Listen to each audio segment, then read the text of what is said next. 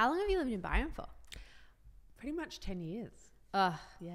Is it just the absolute life? It really is. Even after 10 years. Actually, it's so weird because I'm looking at you and you are a doppelganger of one of my best friends in Sydney. Really? Just actually, yes. How funny is that? That's so funny. So No uncanny. one ever tells me that I look like anyone. Like Stephanie often gets like Demi Moore. Who else do you get? Courtney Cox. I'll Cox. send you a photo of her. Her name's Sasha and she's the most beautiful person. Oh, anyway, you look thank exactly you. like her as well. How I funny will is take that? that as a compliment then. So you're in business with your sister, obviously, Spelly, and we were just hearing that she's actually got a twin because we were going to ask you. You guys look a lot like twins, and we obviously get mistaken for twins a lot. Yeah, well, there's 4 of us and we all look really similar. I'm the oldest and then the twins are 18 months younger than me, and that's Spelly and her sister Luciana, and Luce lives up here as well. So she's a hair and makeup so artist. nice. Yeah. So fun. What was growing up with 4 girls like? Was it like chaos? It was just abundant. Like there was just, I think now that I'm a parent and we're having children, it's like I just want that abundance in the house where kids are running around. And Yeah. if you make us like a pot of bolognese, you like make those massive grandma pots of bolognese for 6 people. That's how our family was. It was That's just, so nice. everything was like a big lasagna and a big pot of macaroni cheese or whatever. So You're kind of like the Kardashians of Byron. The blonde versions. Yeah. And now are all your kids really close because you just had your 3rd kid, right? Yeah, my kids are really close to Spelly's kids. They're really close in age. And then Luce has just had a little girl, and I've got a little girl as well, which they're only like 6 months apart. So they'll be close that's as so well. nice. Yeah. We also have like 100 first cousins, and we all grew up in Melbourne together. And so like a family dinner like on a Friday night is like at least 20 people. Yeah. And now that we all have partners and kids, it's like at least 45. Like it's hectic. Yeah, I can't imagine living in a small, quiet family. Like it's really nice being crazy. And then how does it go like working with your sister as well? Because people love to ask us about that. And do you fight? And we don't. Yeah, like people always ask us, like, tell us, you must fight sometimes. We're like, why? Like, we don't fight with anyone else. Why would we fight with each other? Totally. And I think when you're little and you've got like a brother or a sister and you're 7, you might like fight over something or like kick each other in the bed and jump on each other. But when you get older, you kind of move through that and you don't. Look, Spelly and I, during our 20s and into our 30s, we're super close, and working together was a dream, and it still is. But we are in such different parts of the business now. Like she's down with design, and she's got to go in there and focus on design, and there's a whole world down there. And then I'm up with business and marketing and sales and HR, and we don't see all that much of each other, which is really sucks a little bit. We would love to spend more time together, and we have to really make an effort to come together and like, okay, let's get together and what are we talking, how's it going and how are you feeling, and do you feel like we're going in the right direction? And then we check in with each other. But we're at different ends of the business, and that works really well. And that's probably why we were able to be, I guess, successful in those early days, was that I handled one part of the business, and those things that I handled, she didn't have huge strengths in. Yes. And then there was the design and the whole creative direction of the business, and she was really good at that. So we both just had different skill sets. We so often hear people talk about that like, in a partnership, like it's all great to start a business with your best friend if you both love fashion and you want to get into it, but if you both have the same skill set, it's going to be really hard because and that's probably more likely when you're going to have little butt ups, when you Yeah. butt up against Totally. each other, like, oh, you both want to post something on Instagram and Yeah. like or whatever it is, and you kind of like, We kind of came at it from the opposite direction of like, when we started, we like did everything together, and like what we're in this startup program, and I remember them saying like, no, like you guys fill the exact same role in the business right now, which is like you have your fingers in all the pies. You really need to like divide and conquer. And like we do have different skill sets, but we just kind of love doing everything together. And our email, we still share an email address. Like we only have one so email good. address between the two of us. Every email so you both comes have the same inbox on different computers. Yeah, and you can see same what exact inbox. same inbox. Now, just recently, we started these new folders, which is like Jess Action and Stef Action, because it was getting a bit too hectic. But like every email comes from Jess and Stef, and like people are always like, why do you guys do that? It's so annoying. But it's great for us because it's like Jess went to Bali for 3 weeks on a yoga teacher training course recently. I have followed You heard all about on your it. blog post. So Amazing. I'm in your podcast. I love so that you listened. Amazing. I didn't know which one had been to the thing. I Just as the yogi. Yeah. And like she was just like, okay, see, our clock's off for 3 weeks and I take care of the emails, you know? So like from that it was so perspective- handy. She just like had a folder for me, and like at the end of every day I would like go in and just check if I needed anything. And I think that's what happens is as you mature as a business and as different things come into your life, like you might have something that happens or you go away or you have a child, and there are those are the moments where one of you will rise up and take charge of one particular part. And that's what's happened with Spelly and I, is that as we've had children and things have been happening in our lives, whether it's a family holiday or whatever, or school holidays and different things, we've had to divide and conquer. And she goes over there and I go over here. And so good to know that you can rely on each other if you need to. Yeah. And I've been on maternity leave for almost a year, and Spelly's just like, stay on maternity leave, it's fine, just go off, you know, because she's been like, had lots of family holidays and I've never had a family holiday really. And so she's like, you know, take some time off, you deserve it. And that's amazing. Really well. That's so special about being in business with family, I guess, is that like at the end of the day, like you just recognize each other for like being human, not being business owners. And you're like, I just want you to like be good and be enjoy. happy. Yeah, exactly. So we'd love to hear what life was like for you before Spell. Take us back to the beginning. Yeah. You weren't living in Byron, were you? No, I was in Sydney.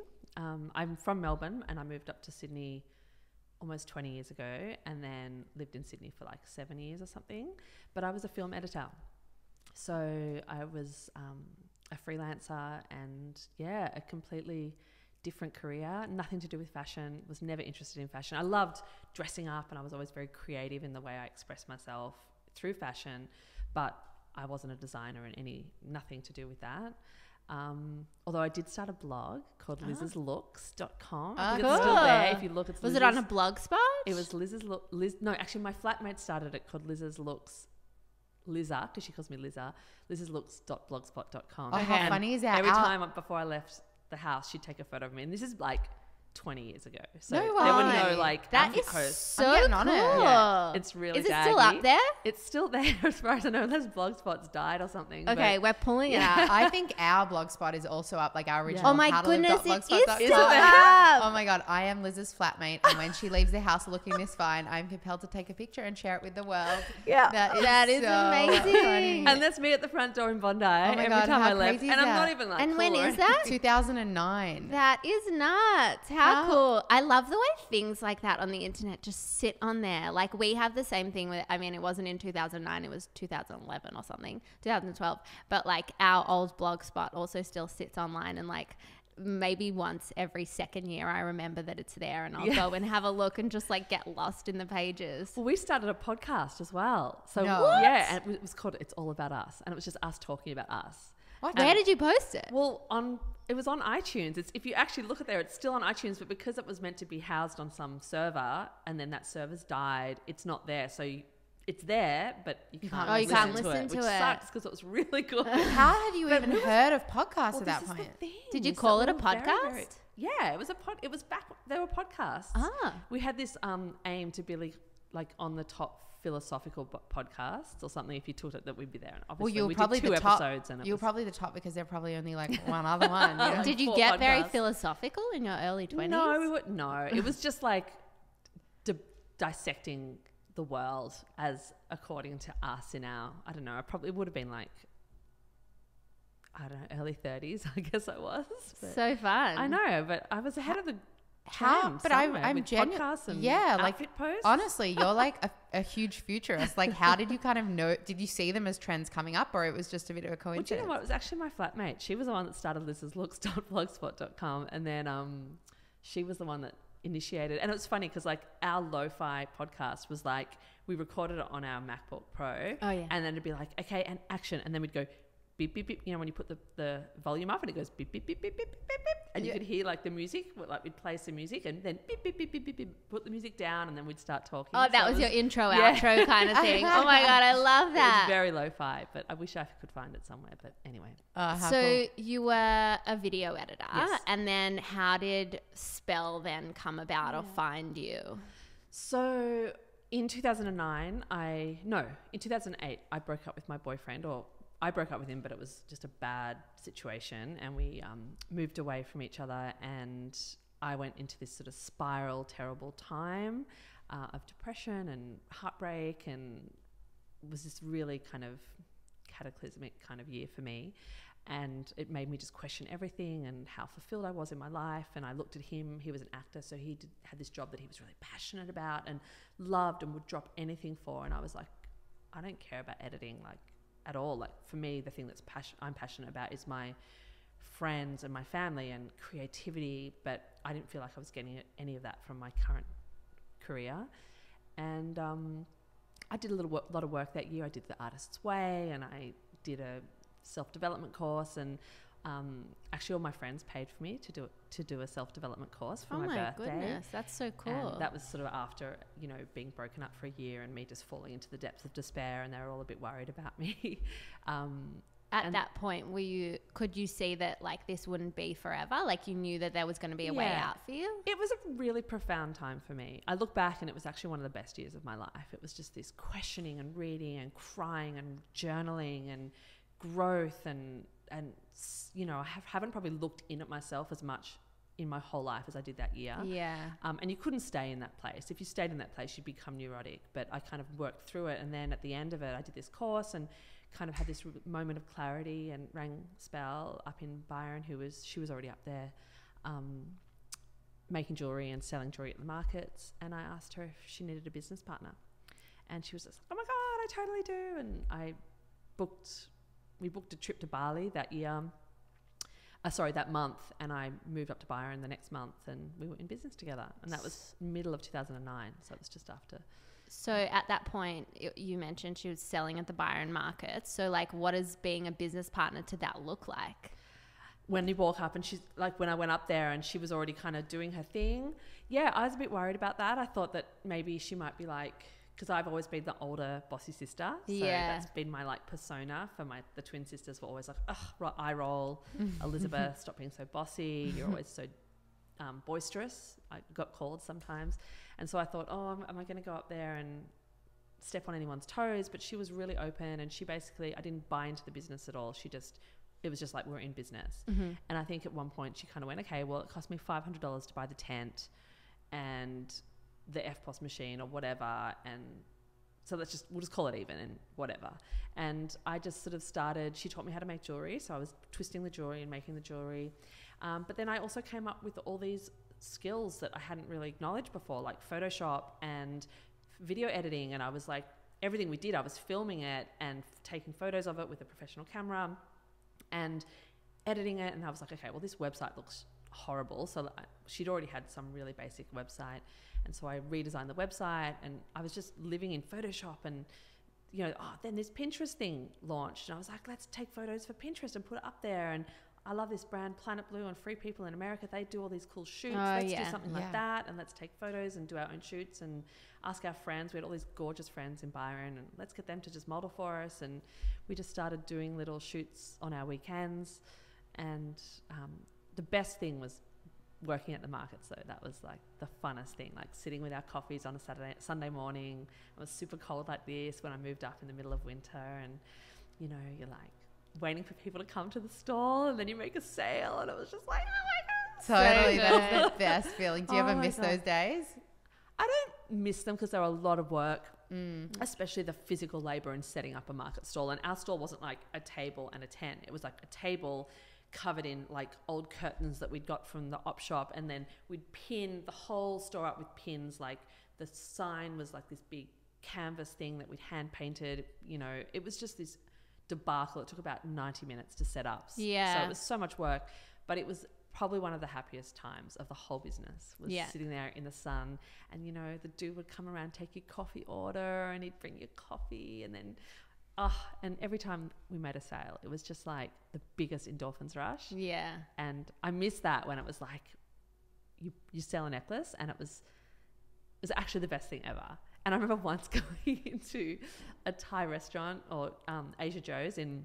Oh, I love Asia Joe's. I ate it last night for dinner. Yeah, so I went to Asia Joe's, and one day I remember when I just started, and like I ordered whatever it was, and I looked at the guy who was taking my order, and I looked at him, and I just sort of looked at him like with this camaraderie of like working in a business. And I said, isn't it just the best when you make a sale? And he just looked at me like, who the fuck is this? And what are you talking about? He was obviously some backpacker. Yeah, he's like, I don't own it. I don't care. I know. And I was shift. just like, oh, you know, like he must be so excited that I've come in and I've bought some food. Anyway, That's yeah. amazing. How cool is that you went from like this really tough year and, you know, you said you were like going through this like depression and then like next year you were just like sounded like totally high on life. I was. Yeah. It was, and you know, having done the artist's way and been searching for this, is that your phone? No, it was Oh, just my okay. computer. Was that your dog? No, thank you. All good. I'd been searching for this creative fulfillment. That was what I was looking for. And then all of a sudden, and back in Sydney, I remember going and hanging out at this jewelry shop in Double Bay, which sells like beautiful turquoise, like vintage jewelry. And I'd just go and hang out there and look at the jewelry and just yearn for it and love it. And I'd buy these rings that were like worth $2,000, but I'd put them on lay-by and pay off $20 a week. That's how much I wanted to be part of this jewelry's life. And then I was up here and I was making my own jewelry and buying turquoise stones and doing it myself. And it was like all my dreams had come true. It was the best. So cool. Totally. So how did you kind of take it from that level to like just jewelry, where now like looking at Spell, it's like an empire? Well, we started already. Spelly had already started. When I say Spelly, her name's Isabella, but when we were sisters and we'd scream to each other across the house, it'd be like Spell, Spell, Spelly, and that's how she became Spell. And was it through, like, had she named the business already when you got into it? She was calling it Spell, but we thought we needed to change the name. So we sat around in Bali drinking our like cocktails, trying to think of new names, and we came up with so many names. And I was dead set on changing the name because I thought it's not a very good name. And then I came back to Byron because we went to Bali pretty much. Was the first thing we did. And then I moved to Byron. And once I got there, she actually had created something already that was a living, breathing thing. Like when we had the markets, I'm talking like there'd be 30 people at the market stall, all like 5 or 6 people deep buying stuff. Like it was crazy. And I was like, we can't change the name. Like people, this is already a thing here. Like, so we just left it. And are you the gypsy? Is that where that comes in? Oh my God, don't even talk to me about the name of our business. It is a shit fight. It's like trademarking the word Spell is a nightmare. So we can't bring it back to Spell, but Spell and the Gypsy Collective is like the longest name ever. And what about, you know, the word gypsy now? Is there like controversy around that word? Yeah, it's really hard. We don't really know what to do actually. And I would say that anyone who is starting a business to make sure that you think about trademarking issues very early on. Like don't just call your name something and then think 5 years down the track that you're going to be able to trademark it, because you might find that someone else has already trademarked it, or it's impossible to trade it because it's a too commonly used word. We had that exact same issue. We wanted to call our brand Two Shoes. Yeah. But Steph's boyfriend is a lawyer and he was like, you will never get that trademark. So that's why we made up a word, tubes. Well, and that's awesome that you've done that, and I hope you've trademarked it because it's a big deal. We have. The lawyer insisted on it. Yeah. Well, we didn't even think about talking to a lawyer in those early days. Basically it was like back in the early days, it was 2009, and when you Googled Spell, you'd get all these magic spells. Yeah. And then if you wrote Spell Jewelry, it said, how do you spell jewelry? In America, Spell Jewelry is this. And in Australia, this is how you spell it. And it was just a Google nightmare. So funny. And I was like, okay, we need to have something else. It needs to be something else. And I probably should have called it Spell Byron Bay, or I should have called it anything else. But hindsight's 20/20, right? And at the time, we had this office that we'd sort of sublet to all these different artists, and we had this little shop out the front, and we sold all this different vintage stuff and art and our designs, and I just kept thinking Gypsy Collective. Like it just felt like we were all little gypsies who'd floated into Byron, and we were so floaty and happy, and I loved the term gypsy. It reminded me of Stevie Nicks and that Stevie Nicks song, and I just kept thinking Spell the Gypsy Collective, and it just kept rolling off my tongue, and I couldn't think of anything else, and I was like, let's just call it that. And here we are today. Yeah. And it's you try and make a logo for Spell and the Gypsy Collective. It's the longest word ever. And then now also the kind of cultural appropriation or cultural element of gypsy, which I had no idea that there was. And it's people say none of us did in 2009. No. And so, but people say you should change your name. But to change your name in an international business would mean trademarking something else, and you can't trademark And you can't spell. trademark spell. We have spell trademarked in Australia, but you can't in Europe or America. So we're just in this really difficult transitional period where we're trying to work out what to do. Yeah. So okay. how international are you guys now? Well, I mean, every business is international now because you're selling online and anything. Well, when you have all the celebrities wearing your clothes, I think you're a bit more international. Well, yeah, I mean, you know, we have agents in America, so probably America's the market that we've moved into with the most sort of energy. But eventually we'd love to do more stuff in Europe as well, and that's where it could become problematic with that name. So Speaking of okay, cool. Yeah. Speaking of celebrities, we've seen you have a lot of incredible celebrities. We love celebrities. We do. We're big so when on celebrities are wearing Australian labels, we get very excited. We should have Mel here. Mel is my marketing manager, and she loves celebrities as well. Oh, really? She can talk celebrities with the best of them. I'm not as great. I'm a little bit like, I don't really know who anyone Well, is. we've got a little list here. We got Blake Lively, Kate Hudson, Chrissy Teigen, come on, Vanessa Hudgens, who was one of the first celebs, I think, to wear we spell. love, yeah. How does that feel? Like when you see a celebrity wearing your pieces, is it still just like a rush, or are you just not a celebrity person and you're like, I like anyone wearing my pieces? It's not really, I mean, look, I think from a business point of view, we probably get more traction when a blogger who really knows how to sell something wears something and it actually translates in sales. That's amazing. Yeah. So it's like, yes, oh my gosh, look, that person wore our dress and she made it look like that. And, you know, that's amazing. In terms of celebrities, I guess there's those celebrities that you love that if you saw them wearing your stuff, it would be such a rush because it's like, I've loved you forever. And oh my God, like all Spelly wants to see is Kate Moss wearing one of her pieces. And it's like, Kate Moss is like a celebrity from like our generation. So it wouldn't even matter to probably sales or anyone in this generation. You know? But just personally, that would for be her so would cool. mean, you know, And so when has we she saw won like, it? Kate Moss? She, we did end up giving her a gift because she was here for a music festival once, and we gave her a gift, and her daughter wore some of her stuff, which was pretty cool. That is close. cool. Yeah. But you know, when Blake Lively wore something, it was like, she's a really stylish, beautiful, positive, amazing woman who I really look up to, and it was beautiful to see her wearing our stuff. Yeah. And yeah, so I'm sure there'd be different people who I'd get super psyched on if they Who's wore your our stuff. ultimate? Oh God, I don't even know. I know I'm really terrible. You're like, all the celebrities. ultimates are wearing them right now. No, So I mean, Kate Hudson, like, surely you go crazy over that, no?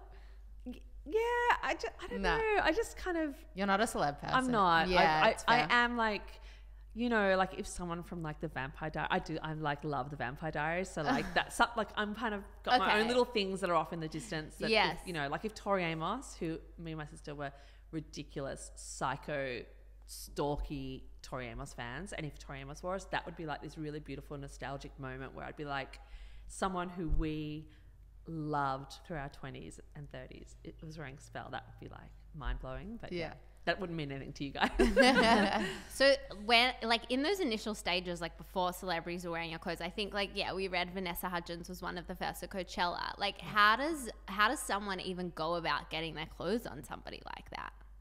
How did she, I don't even know how she got that. Maybe she got it, I actually can't remember how she got it, but I didn't know who Vanessa Hudgens was. Okay. But then No High School Musical? No, it's just a little bit Yeah, I know. my time. Even I'm too old for it, but I love it I anyway. may not watch But it. once, like, it was a big deal when she wore this red jumpsuit. She might have just bought it. I can't remember, but that's she even wore it, better. and I could see what a big deal she was because it was like it sold out overnight. You know, it Yeah. was crazy, and she wore it so amazingly as well. And since then, I kind of just adore her and think she's just like I've kind of kept up with what she's doing Her now. style is incredible. And she's just a really fierce woman. Like she's very creative, and you know, she's done Broadway, and she's just she's got a lot of great stuff going on. So I've loved watching her. Yeah. You know, but it wasn't like I knew who she was at the time. But then I was like, oh yeah. Yeah, okay.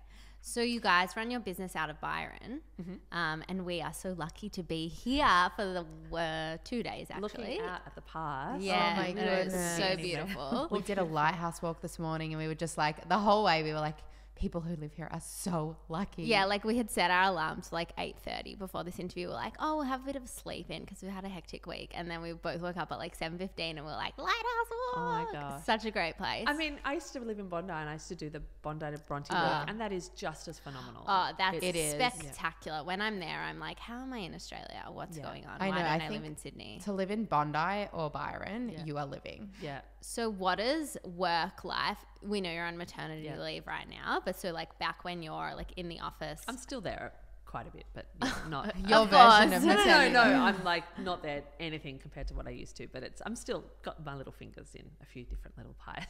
Yeah, okay. So what does like work life look like when you live in Byron? Make us jealous. Look, I think, to be honest, the girls who work for me and for the girls who work in my team, they are such hard workers. Like they work really, really hard and passionately all the time.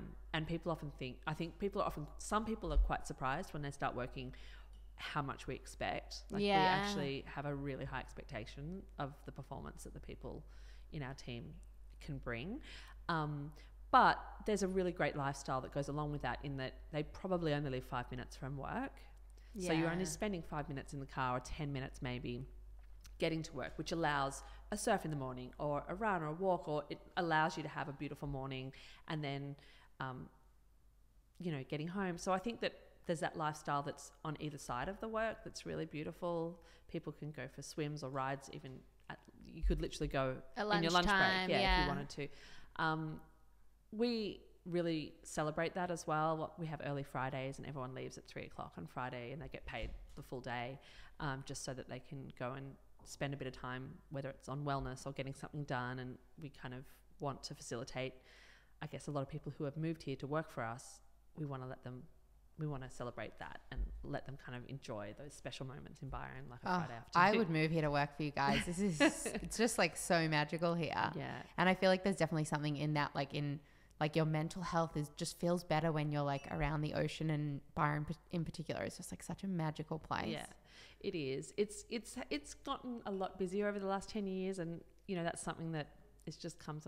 It's a really popular place to move, and everyone's moving here, and I feel like, oh, I should have just kept it quiet. Like, Stop telling everyone. To work here. No, it's terrible. Byron's terrible. Yeah. Don't come. I mean, look, I think probably one of the biggest things that I've always been such a huge advocate for here is that you can come and you can really create your own life. And that's what I've always been what I've loved about this town, is when I moved here and there was that industrial estate, and I would have never in a million years thought that we would be able to have a shop or an office space. I always thought that you could only do that if you were like super successful or something. But at the time, it's not possible now, but at the time we got we were paying, I don't know, it was $80 a week for an office or whatever it was, $200 per month, and it was just so accessible, and I couldn't believe that. And that's what was really cool about it. It's pretty cool also that to think that this is just like a small chill town with like maybe not a lot of job opportunities in the way that you guys are running your business now. And you've been able to create that here, and living like a normal office life, I guess, which maybe didn't exist before. There were lots of amazing creative businesses. They were definitely smaller, but there was lots of wonderful creative opportunities, I think. But since in the last 10 years, a lot more brands have moved here, which has made it a lot busier and a bit more hectic. But it's great to know that in our office, we have like 60 women working there. Yeah, and it's really that's cool incredible. to offer that in a regional area, And also that store that you mentioned, everyone loves to talk about now how like physical retail stores are a thing of the past. How is it here having that store?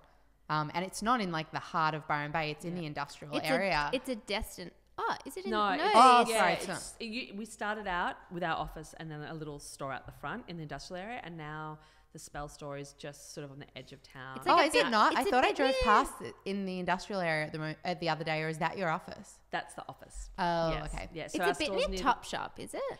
It's right opposite where the Green Garage used to be. Yeah, the okay. roundabout as you're coming into town. It's a real destination. Like you go to drive there. Yes. Yeah. So the store, look, in terms of is retail dead, it's really hard to tell up here in Byron because it is such a little pocket of, even when I was living in Sydney, I'd come to Byron and I'd shop. That's what I would do. I would come here and I would be on holiday. I never had time to shop in my normal life. So I'd come up here and I'd get into my beautiful escapist, free spirit personality, and I'd buy the beautiful long dress, and I'd buy all that beautiful stuff that I'd... The crystals. In Sydney, I'd buy a pair of Subi jeans and a white T-shirt and maybe a nice knit, and that's what I'd do. Yeah. And that's what I'd live in. And then I'd come up here and I'd shop all the beautiful things that I never would shop in Sydney. And so it's hard to tell whether or not, because for us, the shop's very successful up here and really financially viable. I don't know how we'd go in Sydney. I don't know where we've got our eye on maybe opening a store possibly in Venice. We did a pop-up last year and that went really well. That's a great idea. Oh, that's such a good That would be so fit. cool. Yes. We love the idea of having stores. Like the idea of having a store like in the city where I live is just like the funnest thing ever. But yeah, like we're always kind of going back and forth between like, is that where we should invest our energy? Is it not? It's so hard, especially when you've got an online, you know, that direct to consumer online presence. The amount of money and energy you have to invest in a physical place, a physical bricks and mortar store is just crazy. And you have to really see it's not about almost financial return. It has to be about something beyond that. It has to be about a brand experience. You have a moment to kind of really say to people, this is the physical experience of Spell or whatever brand it is. Well, and I think that's why your store is so good. Like that's what I love about a store, and that you've done it so well. You walk in and you instantly are immersed in like the brand lifestyle, and like you're like, oh, okay, these clothes go with this, which I understand, and I can kind of like see the bigger picture of what they're creating here. Yeah. It's like your own little Spell world. Yeah, and you know, having the Airbnb attached to that, and then you have an Airbnb attached to it. Yeah, there's like an Airbnb above it. No, and then that's like a Spell kind of well, like it's not a themed. Spell Airbnb. It is. I guess it is. It's so like when you book it on Airbnb, can you tell that it's Spell? No. Oh, you should brand it. That's well, it's just cool. called the Cactus Rose Villa. So cool. That's amazing. I love that idea. But so there's that, and then there's the courtyard at the side, which we have lots of events, and we're able to kind of do lots of activations in our courtyard, and that's what we love about it. It's not just a little store; it's got all these other elements around it that weave into the lifestyle of it. Yeah. So, okay. Yeah, and that's what we'd want if we were going to open one somewhere else. But yeah, I'm fascinated by the whole conversation about bricks and mortar versus digital and online, and you know, on one hand, you have so many brands saying they started online and they're all starting to open up stores. Like you look at someone like Reformation, who are like growing so amazingly in America, and they're opening up stores here and here and here, and there must be something to that. Yeah. Having that physical experience really does extend the customer's experience. Well, we recently went to, at Melbourne Fashion Festival, we were on a round table with a bunch of other brands, and we were really surprised that a lot of them have physical stores. Like there was Bull, there was Vic and Woods, is obviously like much more established. Can you remember who else there was? Dita on Chapel Street. And pretty much everyone sitting around the table had a bricks and mortar store, at least one that did really well for them. Yeah. And I was really surprised by that. And for us being shoes, there's definitely something in that, like people want to try them on.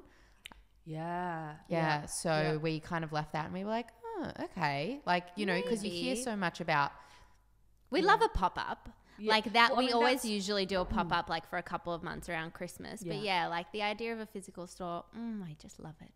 I think so many people are using pop-ups to kind of be able to achieve what you want to achieve for an online store, but not sign a 5-year lease. It's going to sort of, you know, it's so hard to know where to go. And I mean, myself, I don't go anywhere to shop. I just shop online, and I don't shop physical anywhere. Yeah. I love physical shopping. Like Steph loves shopping online. I love the online as well. I am obsessed with physical shopping, but like even now in Melbourne, like I don't know when the last time you went there is. How far would you travel for a physical shopping experience though? Or would you just go to If I knew I was going to find something great, far. Yeah. I would.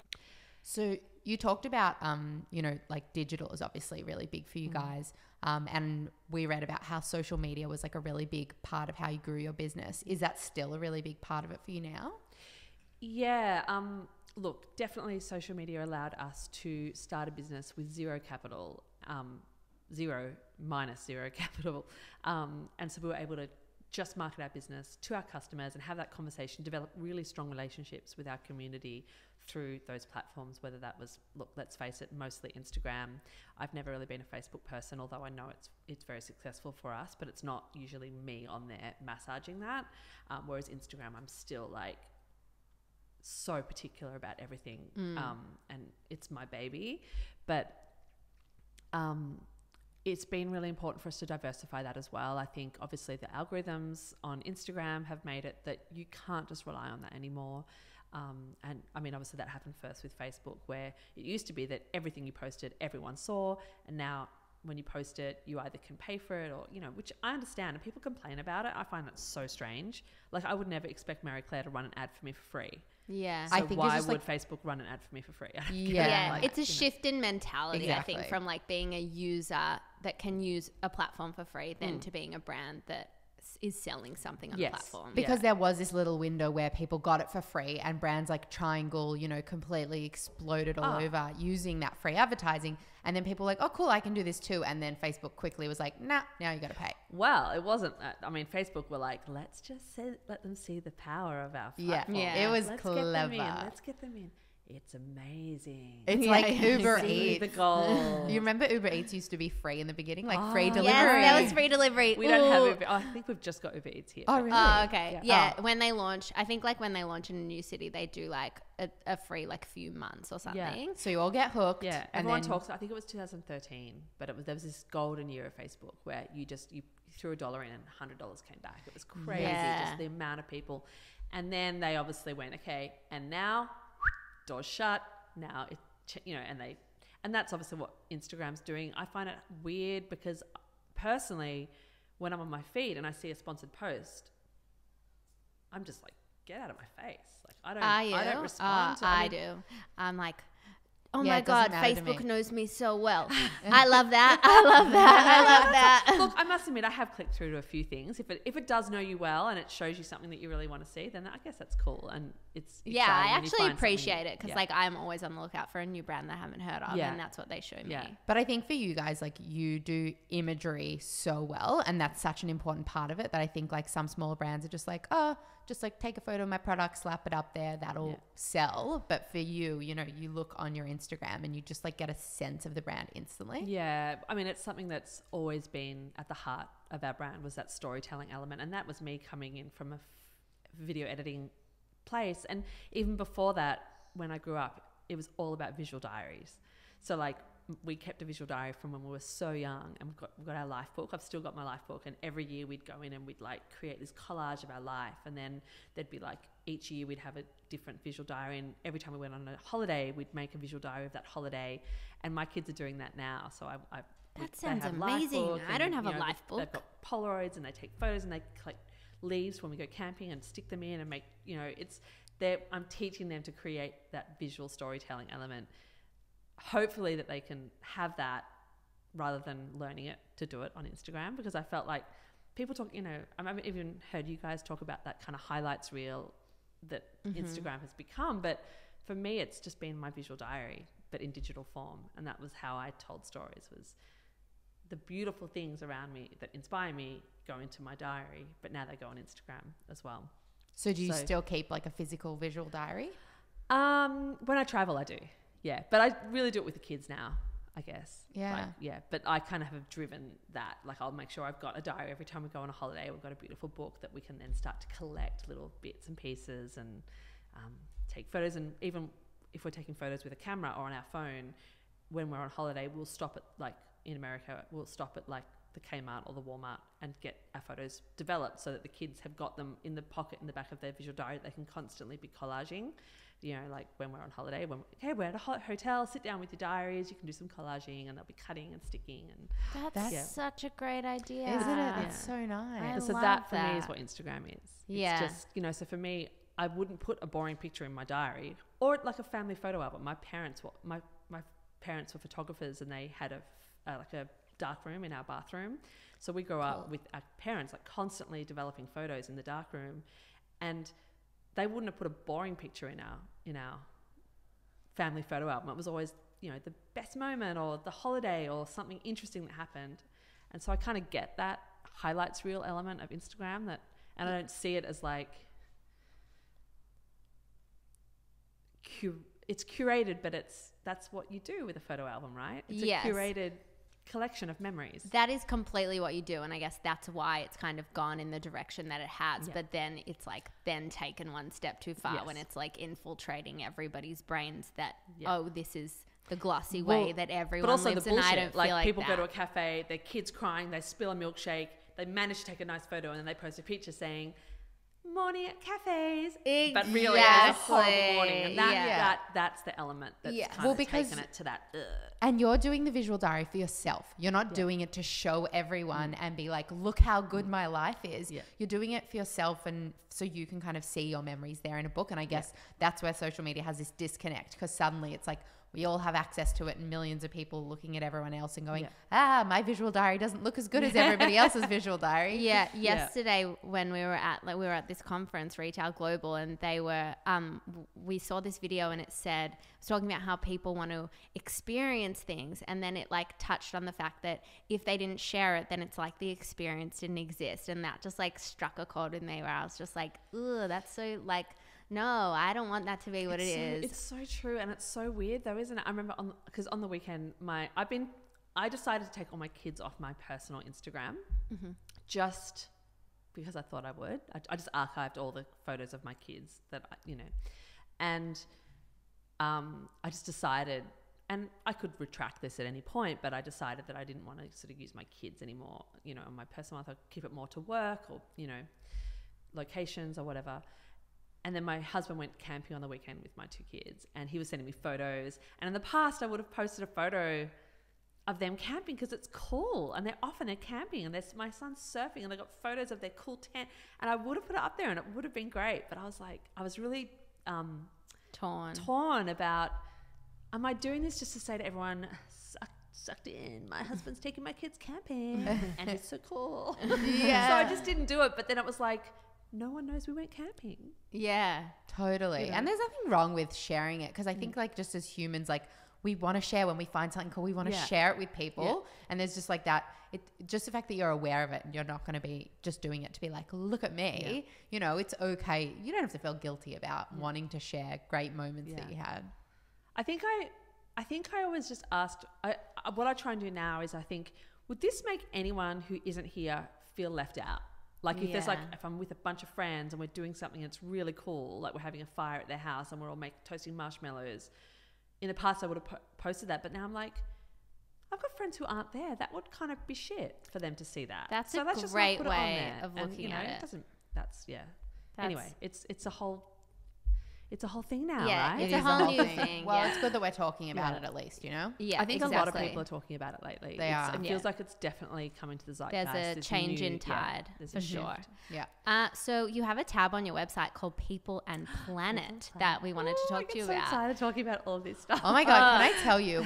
We've been trying to be really transparent about our supply chain. We have nothing to hide, and we're trying to make all of our practices more sustainable. Our shoe label is animal friendly, which was like the number one for us. But now we're like, what else can we be doing? And so we sent a girl in the office to like do some research on what else is out there, what are other people doing. And when we looked on the Spell website, it was like, oh, this is a great page. And then I was like, wait, there's another page. And like, and it just goes and goes. And it's like getting lost. Yeah, exactly. Yeah, you call it a journey that you can go on. And that's just so incredible. We want to hear all about that. It was so, it's so, when I say I've still got my feet, like to me, that's the part I haven't really taken a leave from at all, even though I'm on maternity leave. It's the part that I just can't let go of because it's so important. And that is the drive for me at the moment. I've kind of been thinking, it's funny because I've done other podcasts before or interviews, a lot of magazine interviews, and I find that when a founder gets sick of their own founder story, it's time to fucking shake it up and do something else and create a new story for your brand. And I think there's only so long you can go, we started at the market, and Instagram was really cool, and then it's like, okay, talked about that. What's next? Yeah, and we like to ask people about that to give the interview context, but we're always so conscious of like, let's talk about something new and fun and fresh. Yeah. Well, or just even you know, when you're telling it yourself and you feel like surely no one else wants it, you know. Yeah. But anyway, so we found it interesting. Yeah. Yeah. And if you've never heard it before, Of it's not course. boring. Yes, no. But it has for me been really, I guess, having been in the business with Spell for 10 years, it's the next phase of my evolution as a businesswoman. And I think that when I started working with Spell, it wasn't the fashion that I got so psyched on. It was the entrepreneurial journey. That's what, for me, just tapped into something else. I didn't know what really an entrepreneur was. I thought it was like a businessman or something. But it's like all of a sudden this desire to sell and market and tell story, that was all the part that just went, rah, this is amazing. And that's what this new sustainability journey has tapped into for me. It's really interesting to observe how the sustainability journey actually can be part of the entrepreneurial journey and has the same motivators behind it. Because when you're an entrepreneur, you want to refine, you want to get better, you want to grow, you want to constantly evolve. That's what business is about. And that's what that for me is what sustainability is about. It's about, okay, we've got this business. It does X, Y, Z. We turn over X, Y, Z.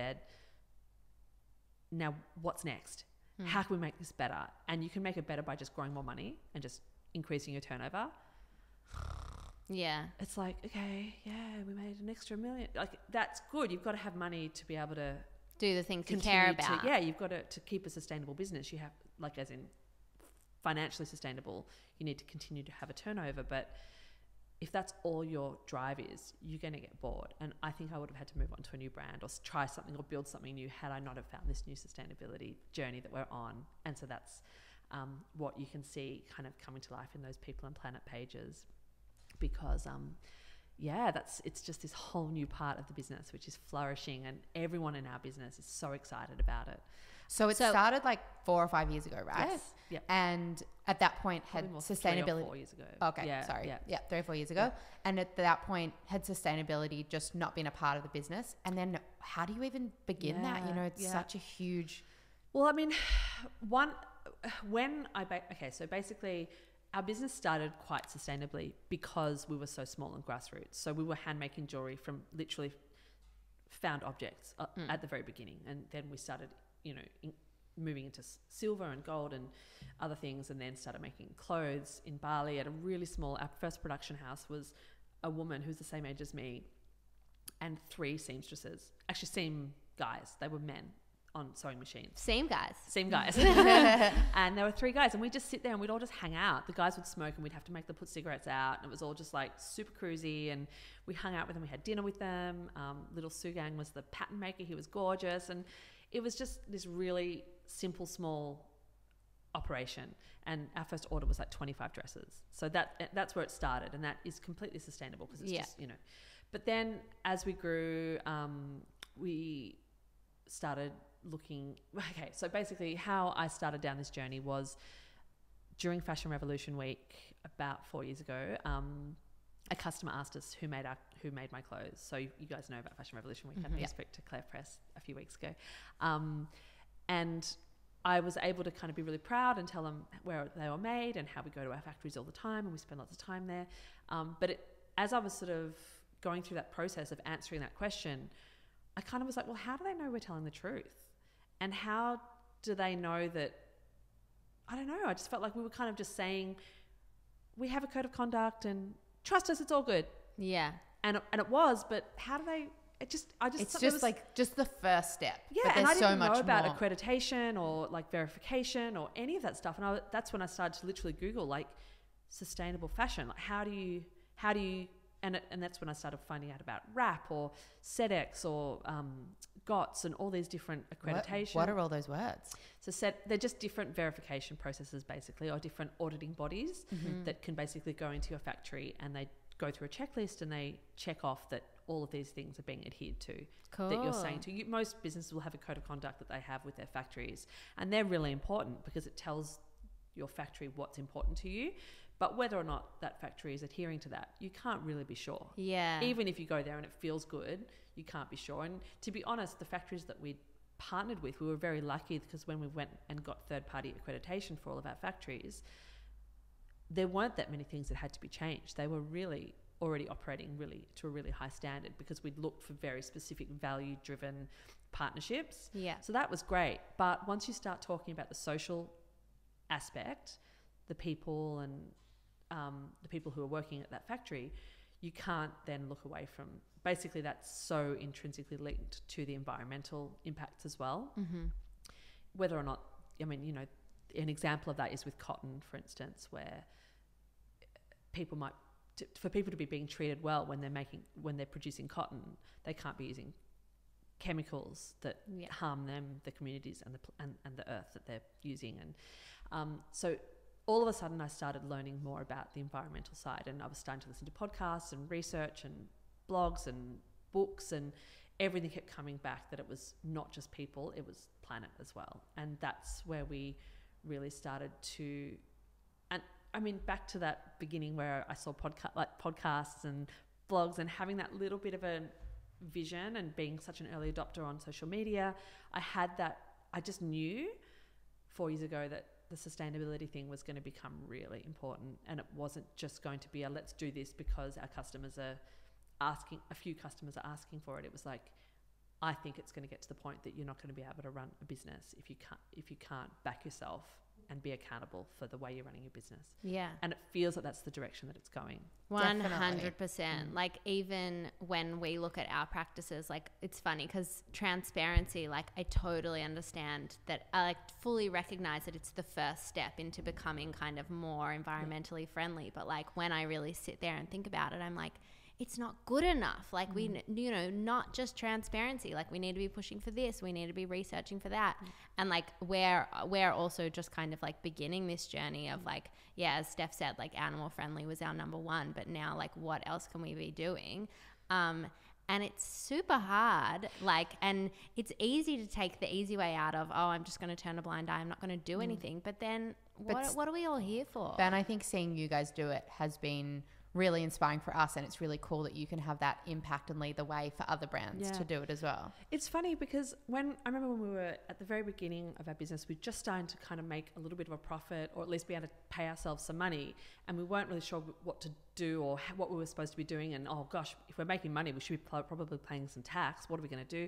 And the first thing we did was we go and spoke to an accountant, and she advised a bookkeeper, and there was someone to go and speak to about that. Whereas 5 years ago, you wouldn't say, okay, so where's our social responsibility consultant? Oh yeah, look it up in the yellow pages. That wasn't a job, and it wasn't something that a business had to invest in. Yeah. Whereas now you could actually go and get a sustainability consultant. They're still rare and they're still specialized, but I'm hoping that anyone who's starting a brand will have the foresight that we didn't have, which is to ask for that third party help. That we now have a sustainability consultant that we can ask, and we can ring up and say, like, this is a factory that we're thinking of working with, and he can help us. And like, I don't know, it's like you said, it's really hard because we didn't know what we were doing, and we were literally Googling how to be a sustainable business at the beginning. Yeah, same. And I also think, like, just with brands that are kind of leading the way, like Spell, like, it's amazing that you're able to like share all of that on your website and everything, because I mean, like, it, rather than, I guess it's like that old school looking like everyone's a competitor. It's like, no, in this instance, like, we're not competitors. We should all be working together to share that knowledge and kind of move towards a more positive future for everybody. That was probably one of the driving forces of when we kind of went, okay, this is going to be a thing and we're going to take this on. And at first we were super scared. We were like, if we mention the word factory to our customers, or China, like, we felt the same. You know, oh my God, like, what if they, like, it's ugly. Factories are ugly. Yeah. You it's know, not glamorous like a caftan. Oh my God, there's not like reclaimed wood beams at the, you know, whatever. It's what, how are we gonna tell this story, and should we, and what happens if we do, and are we gonna open a can of worms?